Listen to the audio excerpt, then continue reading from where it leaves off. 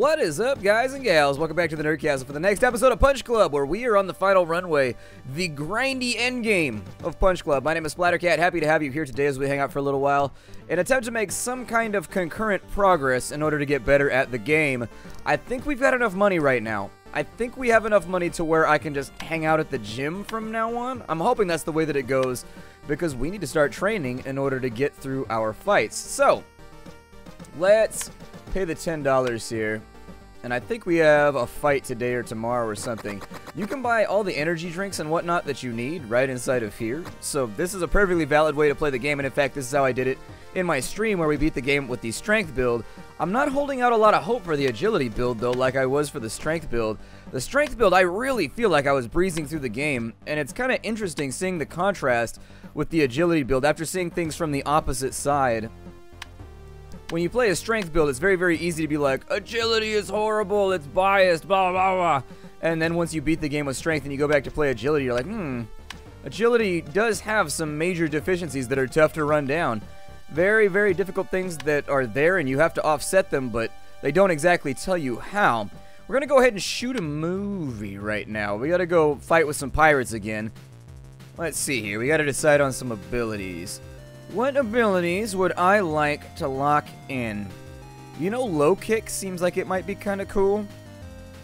What was I using over here? I was using cutthroat. Oh, cutthroat's right there. Okay.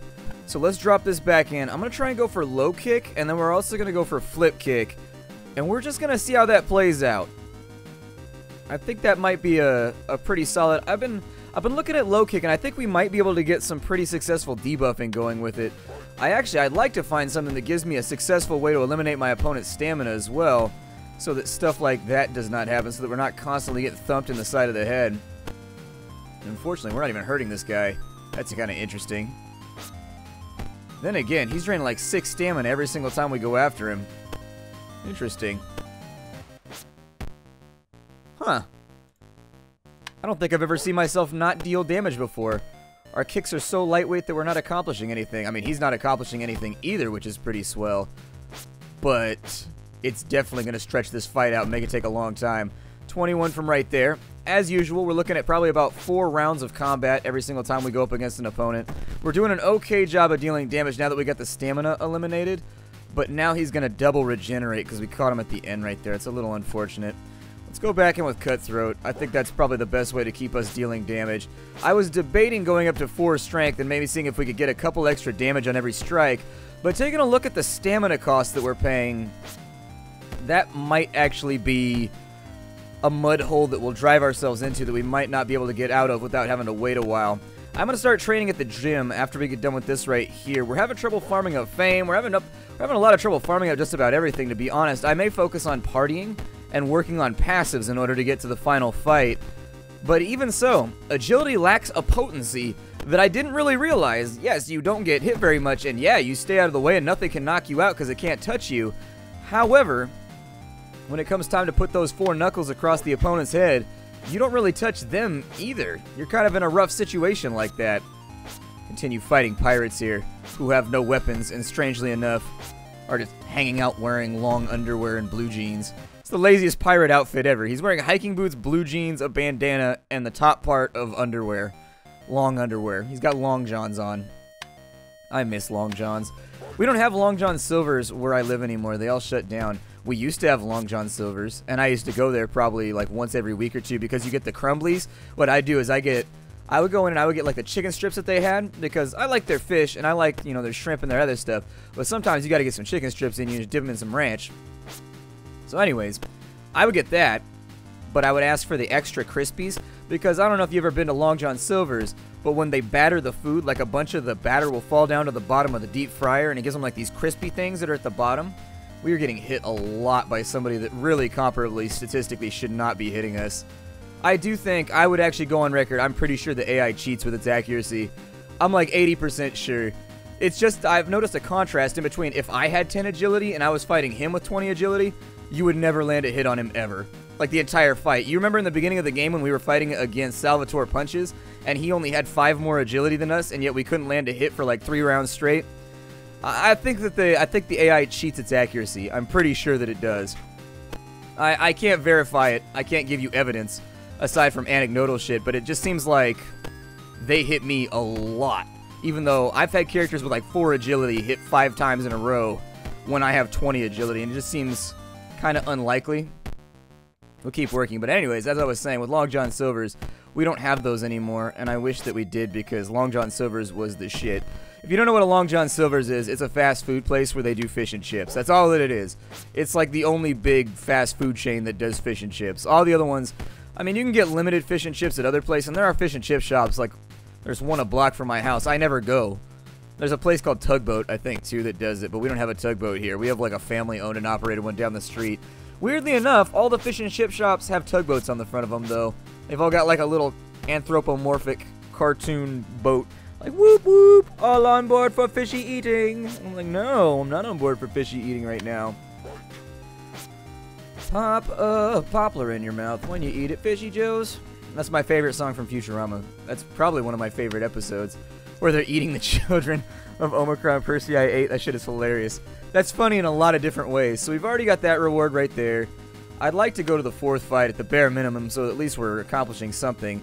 We've got Pirat 3, and he tried a little bit harder. He's still got the blue jeans and Timbs, but at least he took the shirt off and put on a bandana and an eye patch, so in a fight, I think his depth perception's probably going to suffer. Oh, that's right. This is the guy that reflects damage at you. Oh.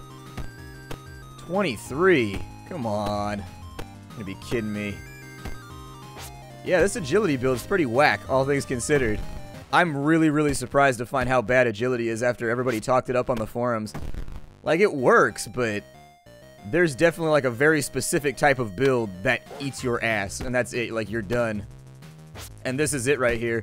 The reflective damage build is just like you can't do anything with it because you're reflecting back 30% of the damage you're taking in every single fight. Pretty nasty stuff. Pretty nasty stuff. And then when he's randomly landing thumps for 30 damage in between, it puts you in a rough situation. I do think these fights need to be diversified a little bit better. If you've noticed, almost every single fight we've gone into has been stamina or agility this entire time. It seems like a lot of these builds are created specifically to counter agility players, and I can tell you from experience, for a strength player, there was none of that. It was just me kicking everybody's ass for about 10 minutes straight, and then I beat the game. Knocking people out in a quarter of a round. I would recommend strength builds before I recommend agility builds now. In my opinion, the strength builds are a lot better. The only difference is you keep stamina low. So you have 4 stamina, you go like 19 strength and like 19 agility, and you'll knock everybody out before the first half of the round. Every single time. He should be manageable. He shouldn't be able to hurt us too bad. But we're definitely not going for the gold on this one. Disappointing, too, because I wanted to film the movie. Really, really disappointing, and I don't know how to fix that. I think the biggest mistake that we've made in our builds so far, and I was investigating other people's sort of agility builds, is I think that I should not have taken the thing that limited our stamina. Because at this point, what I could do is I could bring stamina up to like 15 or 16, and that would help our armor out so that with the reflective damage and for those random thumps that we're catching, we'd be alright. But because they locked our stamina in a weird play going down the end of the tree, I think we may have screwed ourselves from being able to ever really compete in the movie filming scene. We'll be fine for beating the game. It shouldn't be too bad. There's still things that we need, too. But the biggest problem is because we're not winning. Like, if you win at these movie things, you get, like, 30 skill points. And so, winning at the movies is kind of important. Like, you need to do that consistently. Like, my strength guy was able to train very, very quickly because he was filming the entire movie every single time and getting the maximum reward. And so he kind of breezed through the back end of the game without any major problems. We're going to have to stop right here. We're definitely not going to take the next guy. So we'll take the prize. We'll take the 500 and the 250 fame right there. We only got 15 skill points, but that will get us back into the tree, which will be alright. So long timer's not what I want. Sharp sting isn't really what I'm working towards either.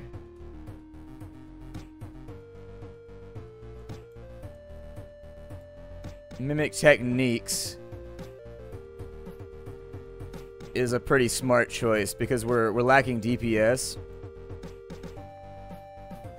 I mean, the other thing I could work towards is we could work towards kick dropper, which I think is pretty important for this part of the build as well, but we've got so many things that we've got to fill in that it's actually hard to decide. These are completely pointless. These do not fall down skills are only useful if you're doing other things. Let's take Mimic Techniques for right now. Cobra Strike is apparently super pointless. Its accuracy does not appear to be that good. Its stamina cost is pretty much enormous. So I'm thinking that... I heard that the damage it does only lasts for like 1 turn, too. I heard it's actually pretty bad. Let's go with Mimic Technique, since that's what we were working towards. And then once we've worked towards that, I'm thinking we'll come back to this side of the field. We'll take Do Not Fall Down, we'll take Rice Eater, then we'll take Kick Dropper. That should multiply our damage by a small modifier. I think it raises it by 2 or by 2.5 or like 1.5 or something like that. Still, that'll be enough to get us from hitting for like 9 to up to hit to, you know, 12 or 13 per strike, which will also help out a little bit. Now that we've got, how are we doing with this fame thing? How close are we?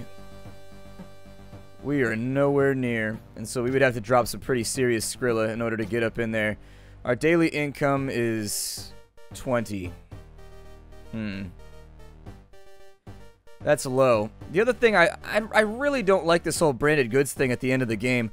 I think that they really dropped the ball right here. It serves to make the whole thing really, really grindy because your bar depletes when you buy this stuff. I think the bar should be unaffected by you buying other things up inside of here. Like, this should just be what you've accumulated as of right now. And then you should also have fame as a resource, which you could spend down here separately. So basically your total will be listed up here, whereas your current on hand will be used down here. There's a couple of things in this game that I'm just like, eh. Like, I get it, they were trying to stretch the gameplay out and make the game last longer, but I don't know, it just doesn't do it for me. We're going to have to be doing sparring every single day. Since we're not going to be going to the end of every single movie fight, we're just going to have to sort this thing out. We don't want to run Mimic on him because he's not hitting us hard enough anyways to really do anything. There might also be a distinction because if you notice this guy, he's missing us a lot in combat by comparison to some of the other guys we've been fighting. I'm wondering if there's a threshold where you get like a baseline chance to hit versus anybody no matter what their agility is. So for example, it might also be possible the AI is not cheating their agility stat. Instead, the AI hits some unknown threshold, and from there you have like a baseline 40% chance to hit, regardless of what your opponent's agility is. If that's the case, I'd be like, that's a little shenanigan-y. But what are you going to do about it? What are you going to do about it? Punch-a-cha-cha-cha club. Give me my skill points. That's all that I want. There we go. I wish it would just give me the skill points and we didn't have to watch the fight. It'd be faster and less painful. We are now going to live at the gym for a while. I don't think anything in here gives you health, though. So we may have to get our health back every now and again. It'll regenerate on its own. Let's speed bag for a little while. A little concerned about the efficiency of our training regimen while we're in here. But doesn't seem to be much I can change about it. People had mentioned that we would train better in here, but they don't have enough agility in here. I think for a strength build, you're absolutely correct, we would train better in here.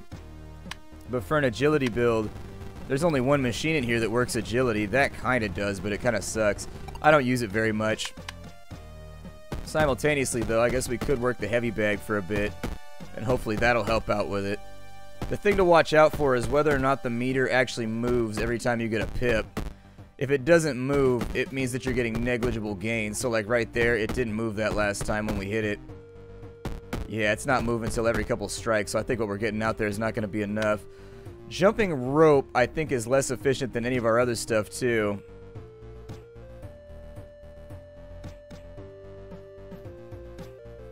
Yeah, as far as I know, jumping rope is not so good on the agility front. Let's go back real fast.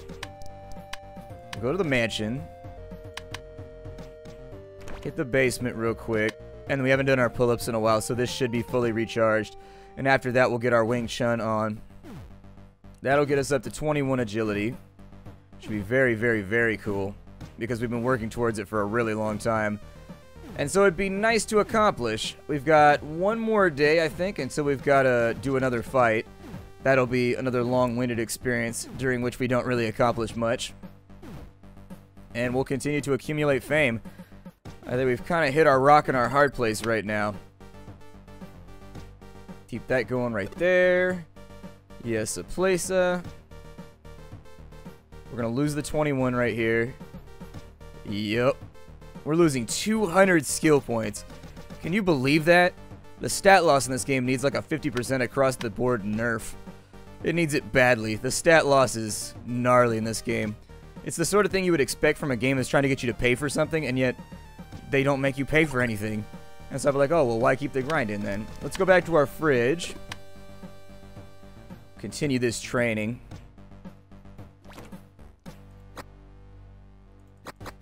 I'm going to eat an entire turkey and then 3 pizzas, and hopefully that'll be good enough. I'm going to drink my coffee as well, and we'll go back down to the basement. Trying to solidify this 21, but God only knows if it's going to be successful. Wing Chun for a little bit. Once the cooldown's off on that, we'll go back and we'll do another movie. After shooting another movie, we'll basically rinse and repeat the entire process. I also need to go and train my skill points every single day, but didn't do it today for some reason.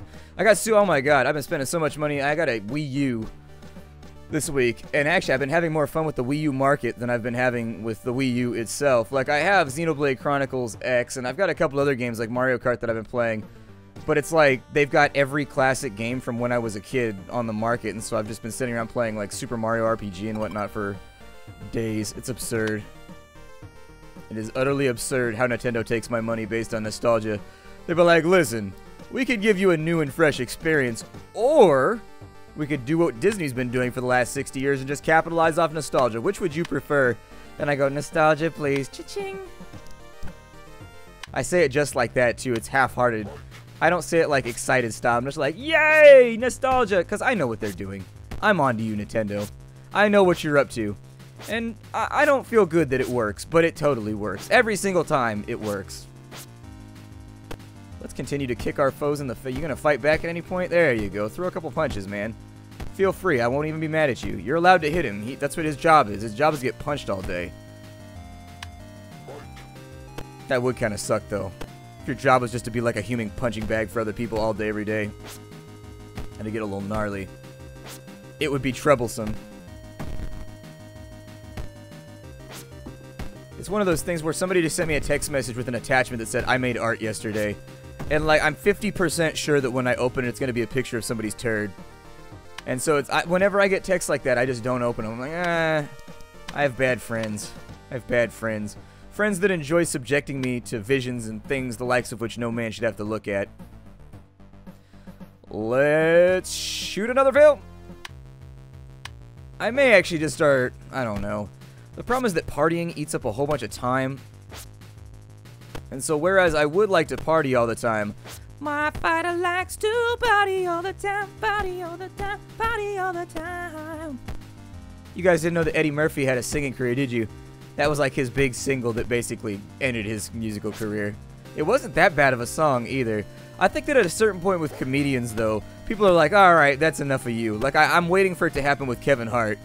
Like, he's getting to that point now, like where Eddie Murphy was at, where he's in everything and you can't go like 5 steps without seeing him. And usually that's right about the time where the backlash occurs. That's when it happened. I mean, Dane Cook didn't get nearly as far as Kevin Hart. His backlash happened a lot earlier. But Eddie Murphy's, it's also the kids' movies, I think. Once you start doing kids' movies, you catch a backlash too. Once you start getting all family-friendly and whatnot. I don't know, though. I saw Kevin Hart in Oakland a couple months ago, and it was a good show. Really, really good show. I saw his new material, which he hasn't done his special on. I think it comes out in a month or so. When I was there, they were booting people out. They had probably, it was the entire Arco Arena or whatever that was full. Or whatever the name of that place is in Oakland, I don't know. The entire place was full. There wasn't an empty seat in the house. Kanye West was there. A couple other people were down in the front that I saw that were like major people in California or whatever. But anyways, they had people on every single aisle, like seriously, all the way up to the second deck of the entire stadium. They had a person on every single aisle, and their job was just to stare at you while you were watching the show and make sure you weren't filming it on a cell phone. I watched them kick out probably 8 or 9 people around me who were trying to take pictures during the show and were trying to videotape his new material so they could put it on the internet and get like a bajillion views. It's pretty gnarly. I'm sure somebody got away with it eventually, but is this the guy that hits really hard? What does he have going on? He's got Hucklebone Blow, which sounds folksy. It's the most folksy of attacks. I'm going to get rid of Cutthroat, and I kind of want to play around with Mimic techniques. We'll see what happens with it.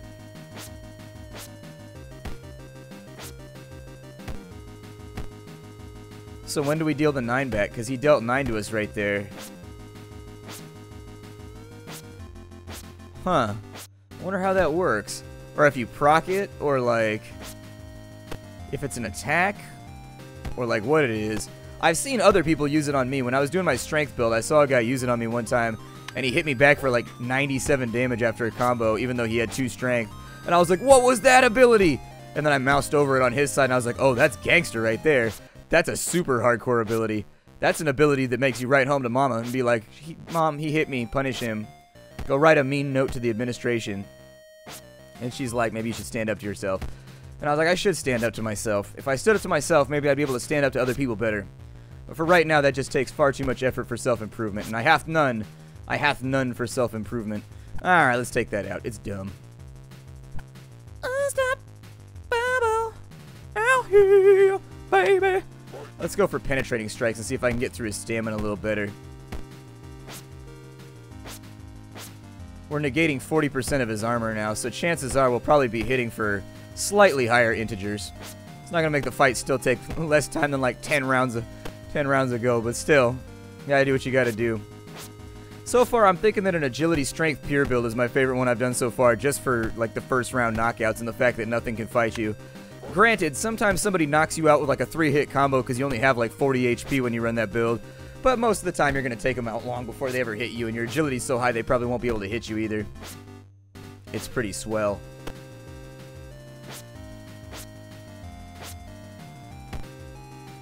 Come on, you're going to make this a 5th round fight, aren't you? People are not going, actually, that's pretty good, because I don't think anybody wants to see somebody get knocked out in the first round when they go to a prize fight. I'd be a little bit upset if I dropped hella money on fight tickets and they got knocked out in the first 8 seconds. He just knocked himself out. It's the sucker bet right there. Okay, so this is the guy that hits really hard. So let's try the mimic technique thing on him and see if it does anything. Because I think last time he hit us for like 26 or something. Our damage dealing to him for dodging should be really, really spectacular. We should be able to hurt him pretty badly every single time we get around his moves. Man, we're going in on this guy. We're going in on this guy hard. We didn't do this well last time. This time around, we're making him look foolish. Trying to collapse them pecs. Let him find out. God, that would suck if somebody kicked you so hard that your pec collapsed. Like you just had like an invert. Did we just hit him for 40? No way. That was amazing. Against this guy, I don't think it's going to help that much. I think we need to go all in on this guy. And then do we have anything that's accuracy that like negates agility?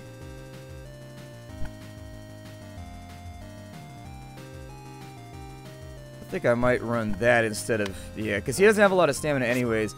I'm gonna use the agility draining strike so that when it comes down to it, we'll be able to get around and deal some damage.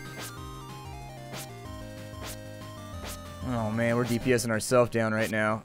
Come on, man, land a hit.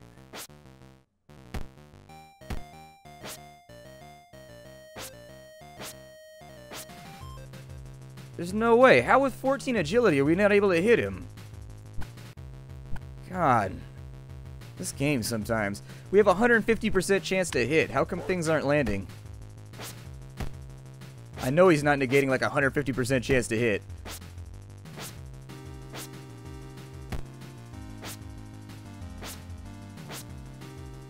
Wow.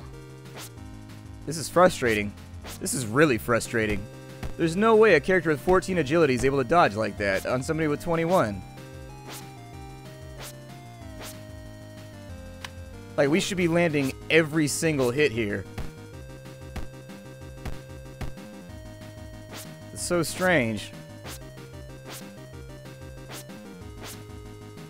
Apparently our reflective damage isn't working either, only his is.